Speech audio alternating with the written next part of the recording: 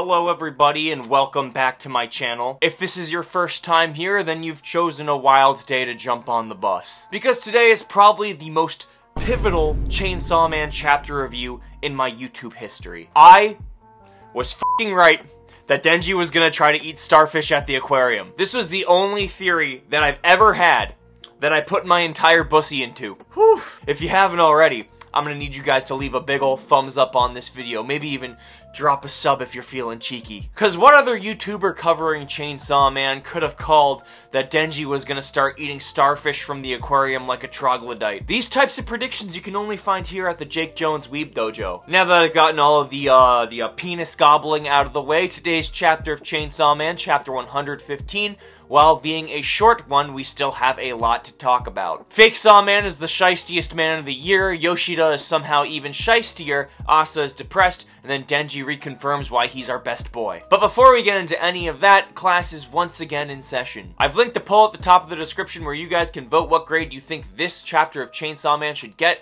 A, B, C, D, or F. Then in next week's chapter review video, we'll go over the overall chapter GPA of this chapter, as well as some of your guys' comments on this video down below. Speaking of which, let's just quickly look at your guys' thoughts on chapter 114. So about 250 people voted in last week's chapter review poll. If that was one of you guys, thank you so much. I really appreciate it. The next chapter review poll is live right now. We already have about 30 votes. And after crunching the numbers together, we get an average chapter GPA for chapter 114 of 3.5. 3.5 is like all A's and maybe 2 B's if you're taking a full 7-course semester in college. So needless to say, it was another certified hood classic from Fujimoto. So how about we just look at some of your guys' comments now. My boy Hunter Ken, who has said some incredibly awesome and nice things to me this week, so shout out to him, said, Yoshida is just there to make things more complicated. I feel both angry and sad for Asa this chapter. She just wants people to know that she exists. And I totally feel him on that one. For the past few weeks, Asa's kind of been like a comedic relief. You're supposed to kind of be frustrated with her character. But just remembering all of the shit she's been through, and all of the blunders that have caused inconveniences for those around her, like picking up a cat leading to her mother's death. I'm also certain she blames herself for Yoru going full on, you know,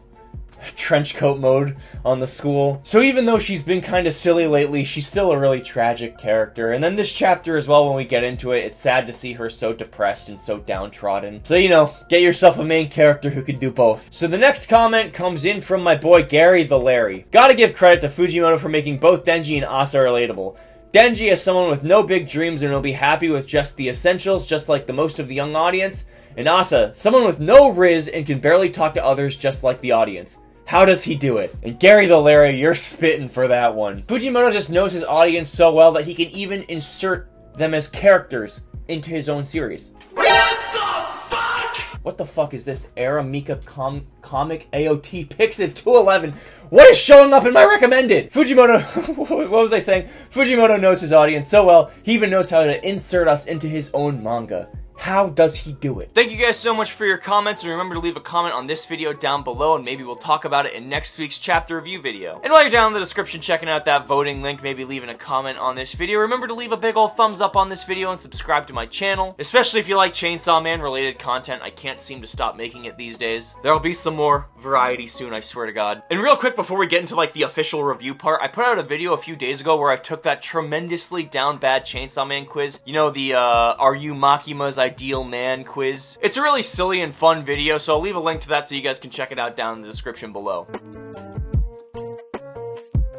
Alright, so we're gonna dissect these short 10 pages with surgical precision this week. Last week, we saw the Devil Hunter Club show up at the aquarium with Herculean confidence that they're gonna survive this Eternity Devil encounter because they have infinite provisions, and before Asa broke her phone, they had a way to call for help. But this week's chapter is a complete 180 from that. Haruka Isayumi keeps proving time and time again that it is in fact possible for there to be a completely unlikable Chainsaw Man character with his continued blame of Asa for not being able to get out of their situation because she broke her phone. Obviously, Asa, who is completely filled with sass and vitriol, says, "You're Chainsaw Man. How about you get us out of this?" Then Isayumi says, "What the fuck are you talking about? I'm not Chainsaw Man. I never said I was Chainsaw Man." He totally implied that he was Chainsaw Man, but you know. What do we expect from no bitches Isayumi at this point? It turns out, Haruka Isayumi had a chainsaw starter surgically implanted into his chest because He's a Chainsaw Man fan. Get the fuck out of town. He says he's the closest person on the planet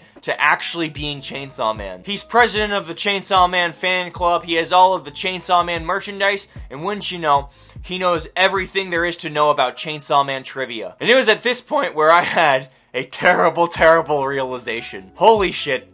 This pathetic douchebag of a character we've all been collectively shitting on for the past, like, 6 weeks is us.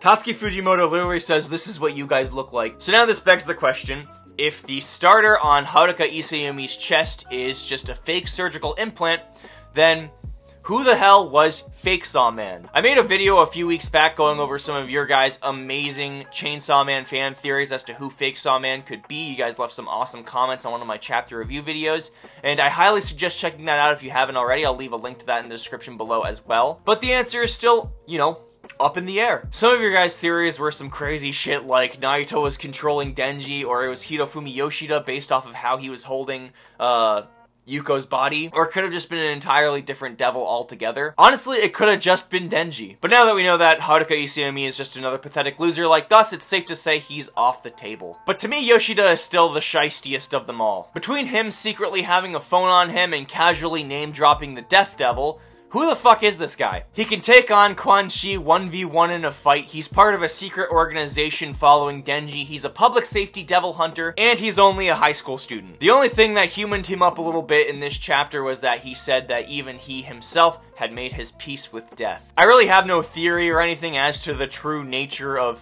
Yoshida's existence, but, you know, that's what I'm going to leave up to you guys, because you guys are the real chefs cooking up these awesome theories. So let me know if you have any ideas down in the comments below. So now Asa is depressed and sitting alone in the starfish tank. She's literally failed in everything she's tried to do in Chainsaw Man Part 2 so far, and now she's going down a self-loathing spiral. She even discloses her power and that she was intending to turn Denji into a weapon, even though Yoru told Asa if she told anyone she'd kill her back in chapter 99. All Asa wants to do is live a normal life, she wants to have friends, she wants to have a boyfriend, and she wants to keep her head down, but she keeps making mistakes along the way. It wouldn't surprise me in the slightest if she actually had something to do with the bad luck devil or something, or maybe she's cursed. But now in comes Denji, and he's about to show why he's still our best boy. Even though Denji and Asa are getting along like cats and dogs, he still comes by to check on her. Of course, he doesn't hear any of Asa's mumbling about how she's a bore, or her lamenting on her power and how she was gonna turn Denji into a weapon. He was probably too bored listening to it. But he knows she's hungry, and she won't eat fish.